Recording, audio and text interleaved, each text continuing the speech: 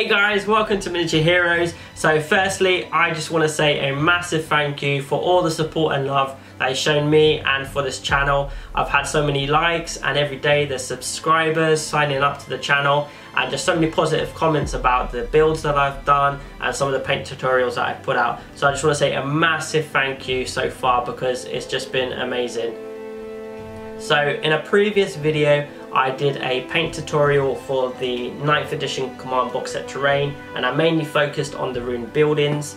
In this video I'll show you how I painted the pipes and some of the techniques that I used. So first, before I prime all of the pipes, I just give them a thorough inspection just to make sure I haven't left any sprue marks.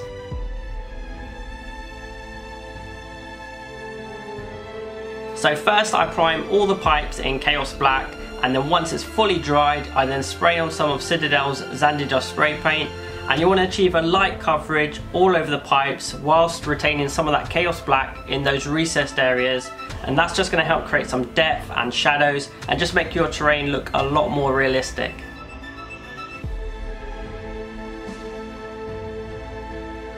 Next, to give these pipes even more depth, I then apply a dry brush of Tyrant Skull. Using tissue, I wipe away most of the excess paint, then working in a circular motion, making contact with those high points of the terrain.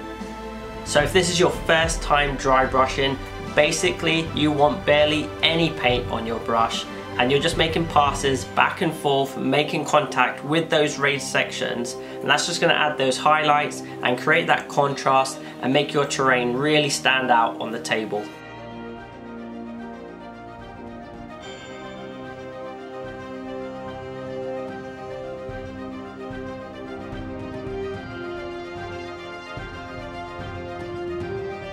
Next up, to make my terrain look even more realistic, I take some Agrax Earthshade and fill it down with a drop of Lahmian Medium.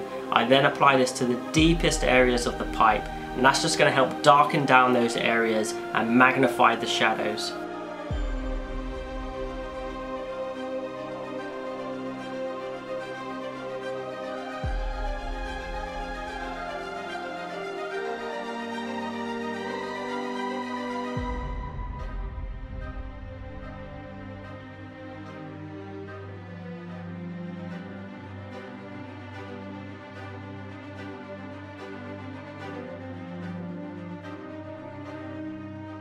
So next I paint the pipes that are connected to the control station and the cylinders that are attached to the pipes in Khorne Red. For reference to which parts to paint red, have a look at the artwork inside the Command Edition manual.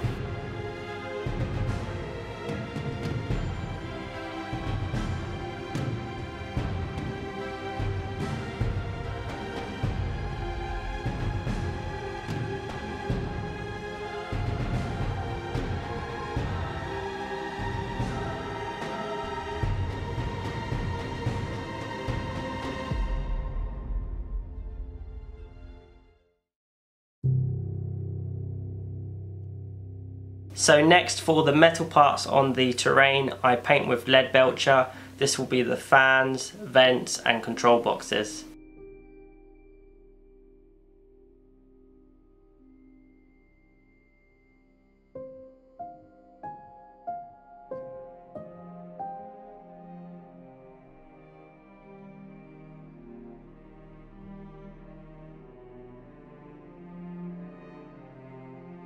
So next, to bring out some of that detail on the terrain, I paint all of the pipework in Mechanicus standard grey.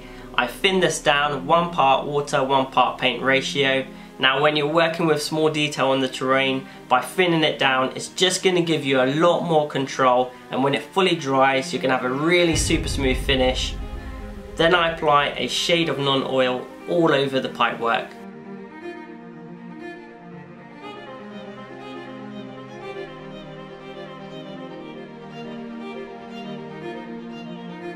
I also give a shade of Nuln Oil on those pipes that was connected to the control system and those cylinders that I painted in Khorne Red.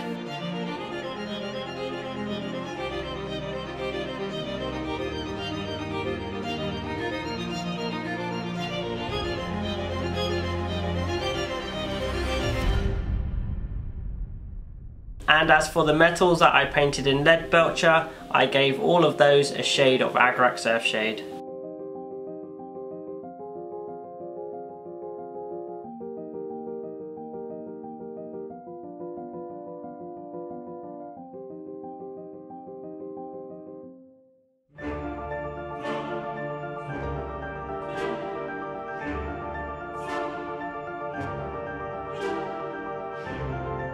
So next for the skull, the cog Mechanicus, I thinned down some Corax White, 1 part water, 1 part paint, and then I paint the right side of the skull, the left side of the cog, and then the lens.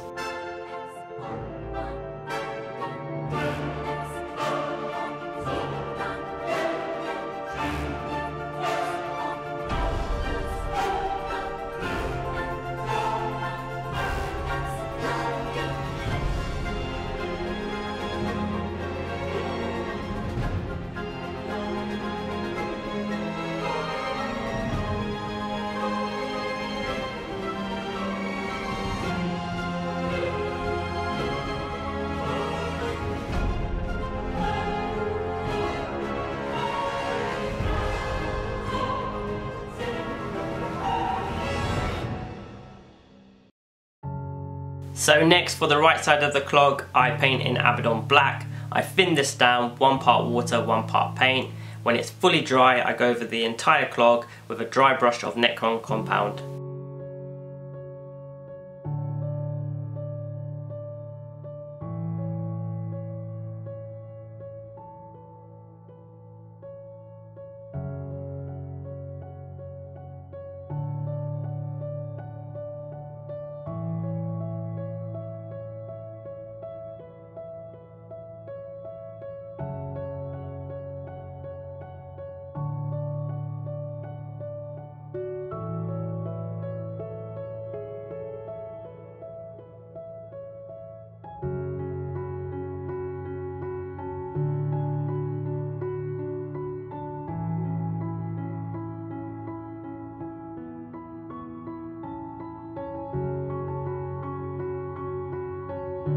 So next, for all the metal parts on the terrain, I wanted to add some rust. So using a sponge to add texture, I sponged on some Averland Sunset. Once that had dried, I then sponged on some burnt Sienna, and then after that I applied a small amount of burnt Umber. I would recommend looking at some photo references of rusted pipes and vents just to give you some inspiration.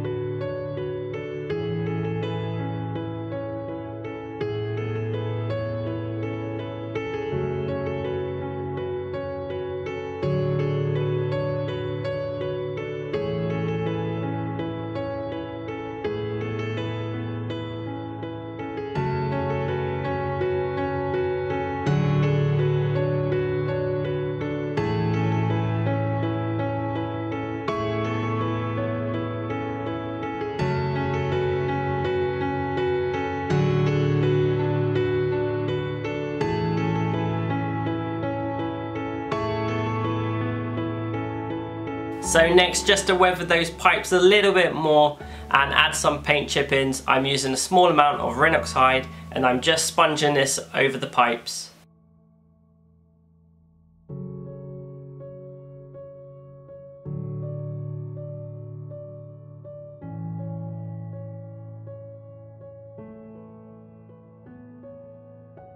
So just to finish off, for the skull I use some Tesseract Glow for the lens, and for those broken pipes I dry brush on some Abaddon Black.